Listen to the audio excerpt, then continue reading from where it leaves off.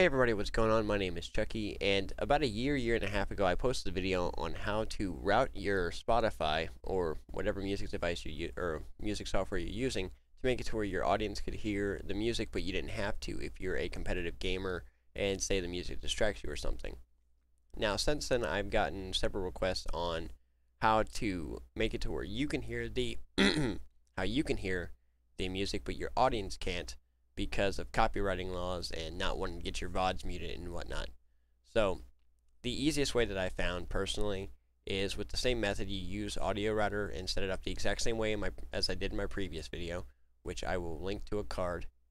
And then what you're going to want to do after that is you're going to go to your secondary desktop audio in OBS, and you go to Advanced Options, and you'll see these options for audio monitoring.